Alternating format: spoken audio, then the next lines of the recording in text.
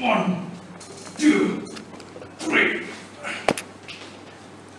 Brother, do you see what he just did? He was doing so much of it. I'm just late 30s now. I have a lot of duties on my head. I don't have time for all these things. Brother, are you serious? Are you kidding me? All you need is just a little bit of energy, and you can just need to push up, and you can just do it. Exactly. That's what I'm trying to tell to you people. We have our hands, we have our legs. We should be grateful that we have all our limbs, and all we just need to do is just stay fit and healthy. Use all our limbs together. Toastmasters. Do you know who she is? Any guesses? Okay. She is Angie Ballard. She is an Olympic champion, and she started her career in the year 2000. She won again in 2015.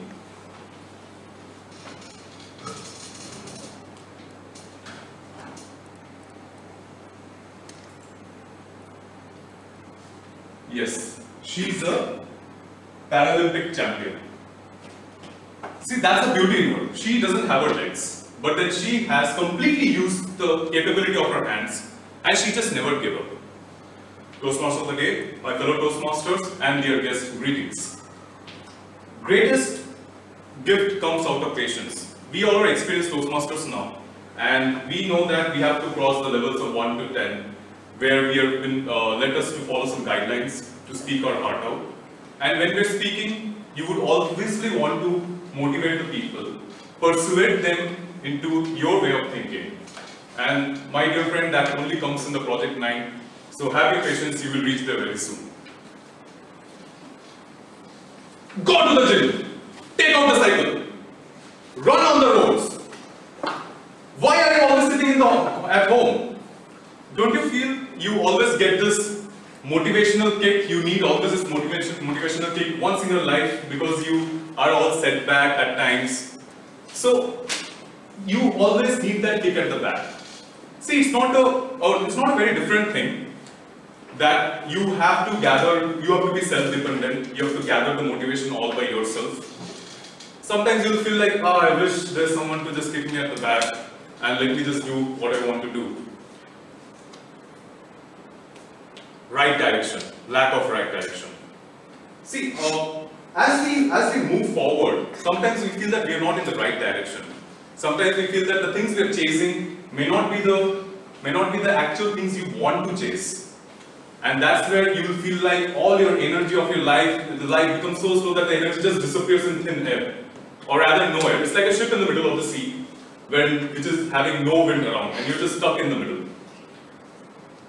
Next, realign yourself.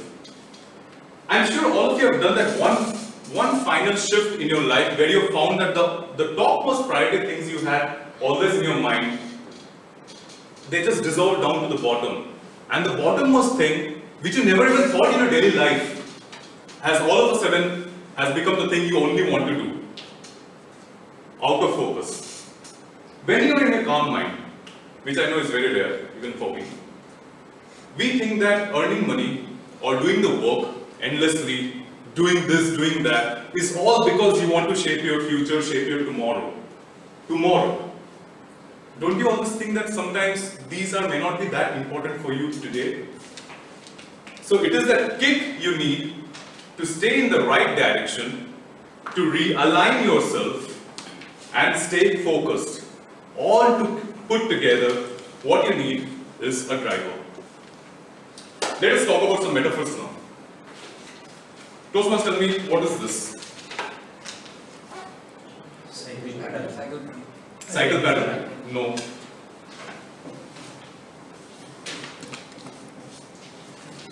It is your will. I'll tell you. Then what is this? This is meaning you're going to say something else. So, okay, then I'll make it much easier for you. This looks like the red tire of the cycle. I'll name it as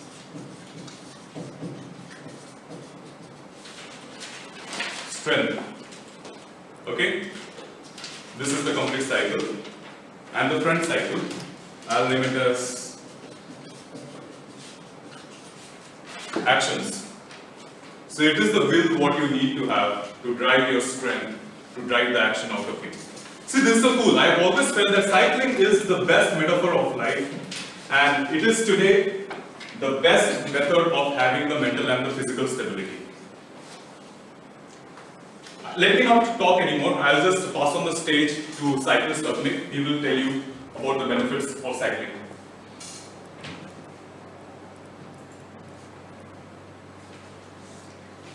Good evening, Toastmasters.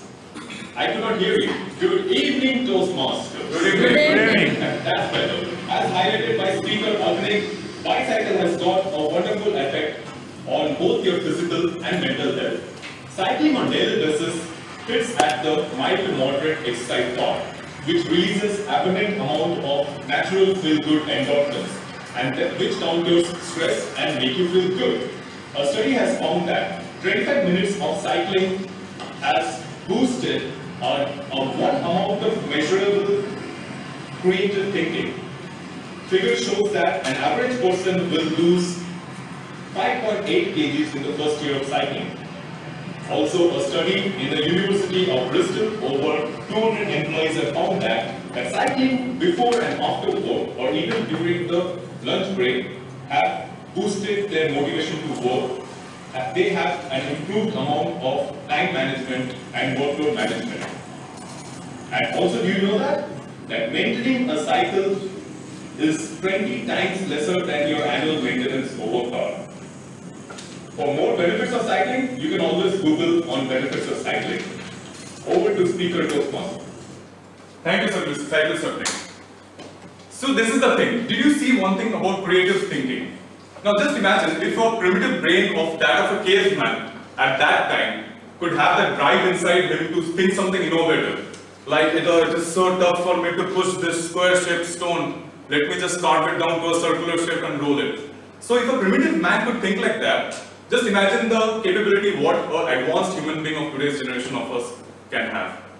See, it is that unrevealed inner strength of cycling that when you just touch the pedal, hop on the cycle and start moving on the road, you know that you've just left the work behind, you've just left your home behind, you've left all the pending duties and everything back behind, and you're just moving forward. You are definitely in the right direction because you're not looking back now. And your focus that I just want to go forward. That is the kick one person needs. So cycling is definitely something I would always suggest of doing, and that's it from my side. Now I'll just give it just last one moment to cyclist Agnik. He would just want to say some few words to you people.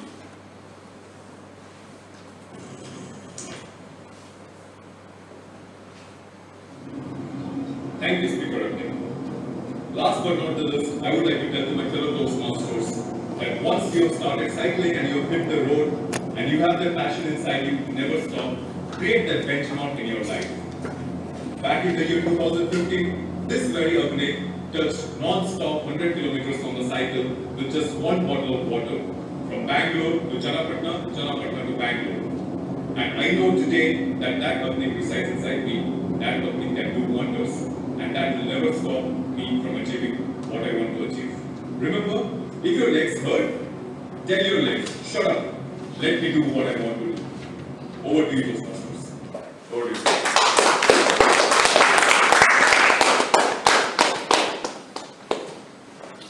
Good evening.